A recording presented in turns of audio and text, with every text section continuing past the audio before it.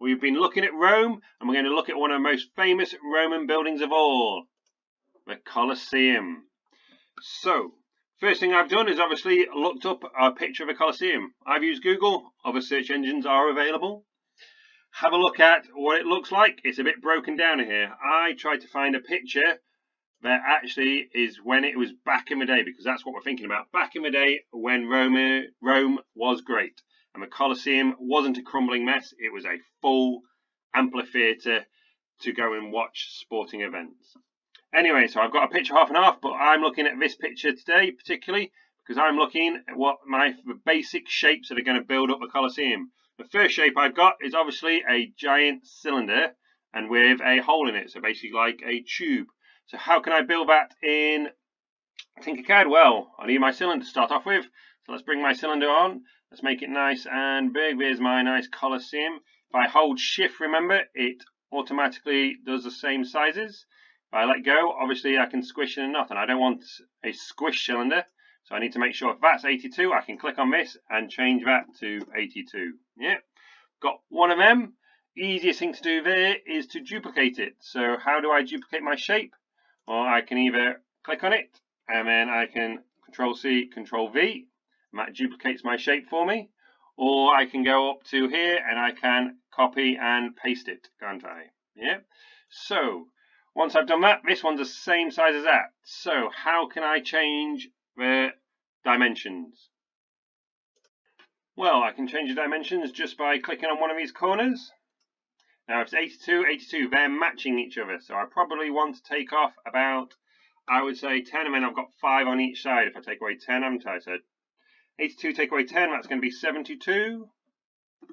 And this is going to be 72. Let's have a look at how that fits. Does that fit nicely? With a bit all the way around? It's okay. Easiest way to get them, I hold shift again, click, I've selected both, and then I've got the align tool up here, align. So I can align it to the middle, and I can align it to the middle. Yeah, and that makes it perfectly in the right shape. If I select my middle one and turn it into a hole, and I've got my middle one being a hole, I can make it a little slightly taller so you can see it nicely being a hole all the way through the shape. You see, if I've made a mistake, I can just go back. I want to just move it downwards, so I click on that one and make it move it down. And if I press shift again and select them both, and I join them, oink, I've now got my hole and my shape with a hole. I probably need it taller, so I can click on it. I can grab that middle one and make it now a bit longer.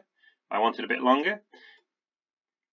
Have a look at it. If I don't like the walls, I think the walls are actually too thick. Well, the reason I'm saying the walls aren't too thick is because if I'm going to end up 3D printing it, I don't want a really thin wall, because otherwise it will collapse and it will turn back into this type of Colosseum and not this type of Colosseum. Because if you look, walls are quite thick from the top. Yeah.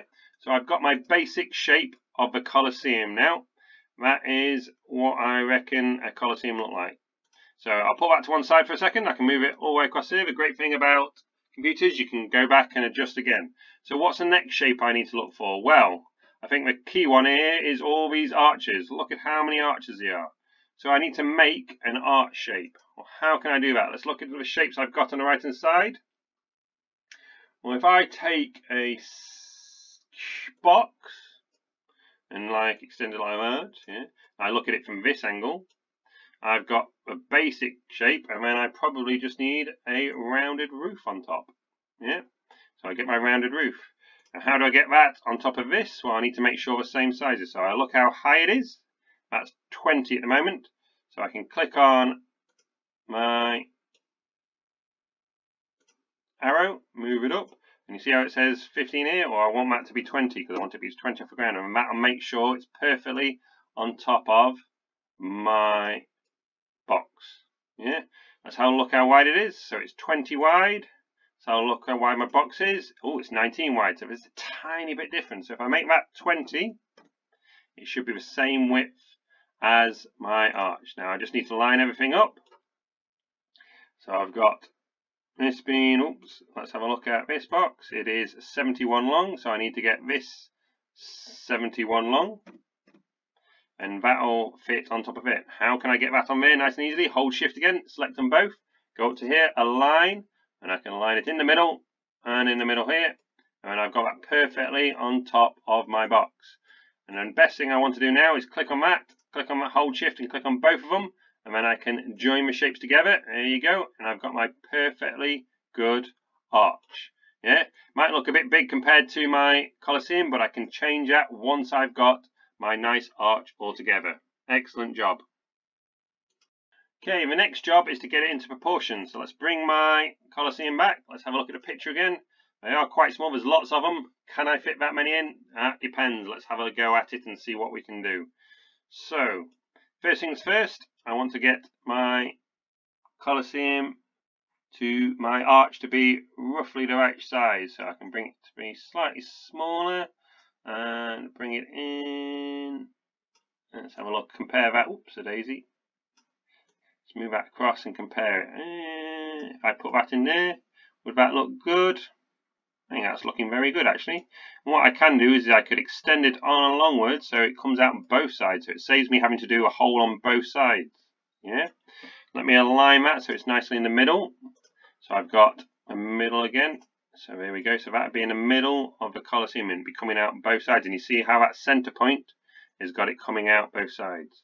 Yeah. That's looking quite good at the moment. So all I need to do now is I'll take my arch. I will copy. I will paste. Or I can just hit this one and it duplicates it. So there you go. It's duplicated. There are two there now. Watch this. If I move this one, look. There's one there and one there. Yeah. So what do I want? I want another arch and I want to twist it. So I've got this one here that allows me to twist it. If I hold shift, it does it in 45 increments. I'll do it 90. So I'll do 90 there and I'll pull it across and it can be my cross width. So that can be my arches here. So I've got my arch shape coming out both sides again. And then if I duplicate it again, there we go. And I get that and I do, what could I do? I'll do my 45s. So I'd be putting it across here. And then let me do duplicate again. And I'll do my 45 that way. And it goes in here. Looking good so far. I know they're not holes yet, but don't worry about that at the moment. And then I probably want, what's between 45, I want one in between here, I reckon. And then that's probably enough. Don't want too many, otherwise if I do end up printing it off, I will have problems with my printer. So there you go. I want to put a 1 in there, so it's a halfway house. So yeah, it's about there. And then duplicate again. So where's my 1? Here we go. And get that. And I want that one. I've done that one. I need that one, don't I? Here we go. Put it in here. And keep going. I need 2 more, don't I? So I've got all them around here. Brilliant job, brilliant job, brilliant job. And I need 2 more that side. So let's duplicate. Oh, I've automatically got one that way. How odd. And then duplicate, and I've got one there. Oh, it's automatically done it for me. Wonders of computers. That's great. So there I've got my overall for all the arches that are going to be on the bottom row. Let's go back and look at my picture. And I need 3 rows of them. 1, 2, 3, don't I? So let's look at how we can do that. Well, once I've got all these in place, excellent job. They're all looking fantastic. Just always check, make sure you look at it from every angle to make sure they're always coming out. It doesn't matter if some come out further than others, as long as they're all sticking out, because at the end of the day, we're eventually going to turn them into holes, and we'll do that now. So first off, let's just move my cylinder out of the way, and let's select all of these. Make sure I've got all of them. Hopefully got all of them. I could group them all together. Makes my life a lot easier.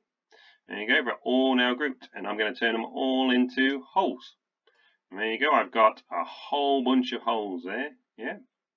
So now if I was to put this shape over the top, I make a mistake, just go back, undo, put it over the top, get it in the middle.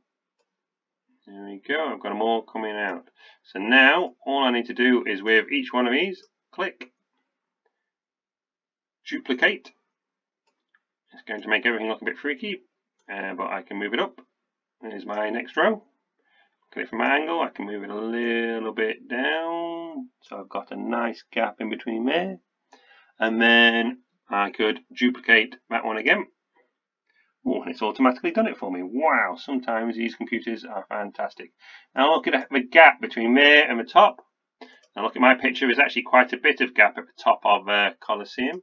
That's not a problem though, I don't need to change my holes. I can just click on my shape and just make it, oops, not that, not the circle, it's this little box in the middle I want to grab hold of, and make that slightly taller.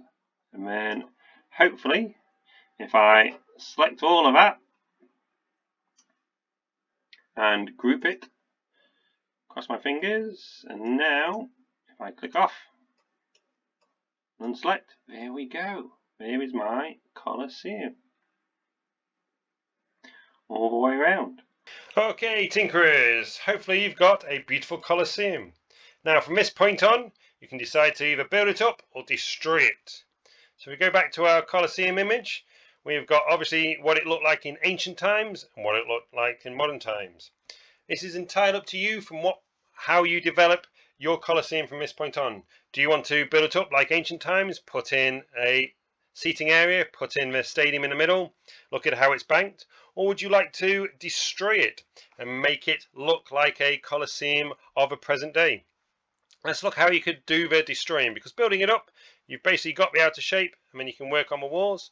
Let's look how we can quickly destroy it.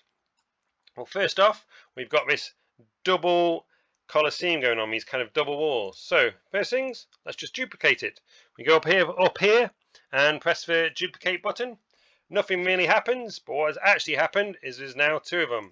So I click on it, hold shift, and everything grows all together, and you can see one expanding out of the other.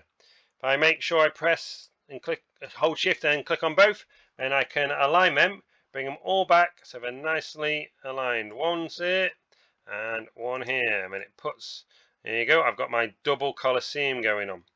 Now the outside Colosseum, half of it has pretty much been destroyed at this point, and then the other bits have got chunks cut out. So how can we do that?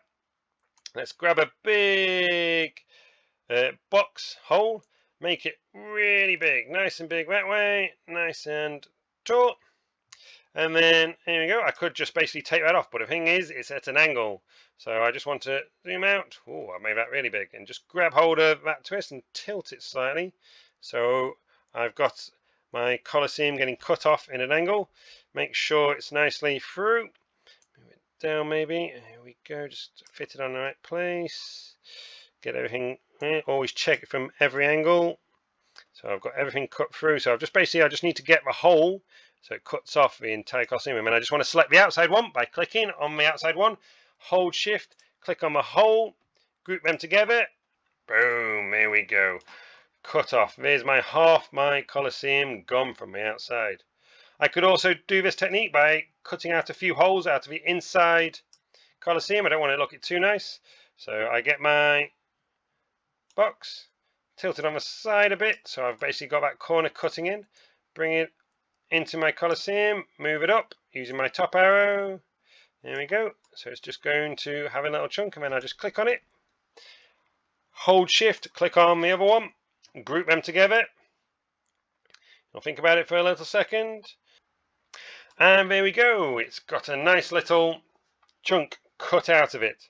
I could keep doing that, keep battering it down, and I can keep destroying it until I have my destroyed Colosseum. And I could also think about the stadiums. This is where I would like you to take it on and see with your own imagination how you could adapt this, either destroying it or building it up to really create a lovely Colosseum. My final tip is obviously to just put in a base.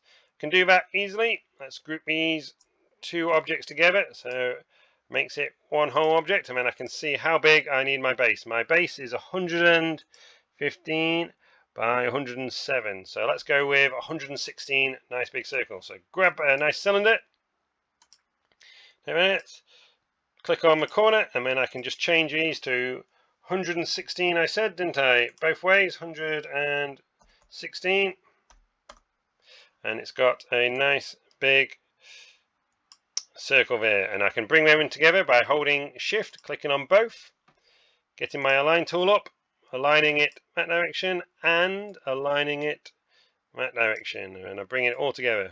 That's a bit of a thick base, isn't it? So just click on my base, grab that middle one and bring it right down. There we go. I only want a small floor to it.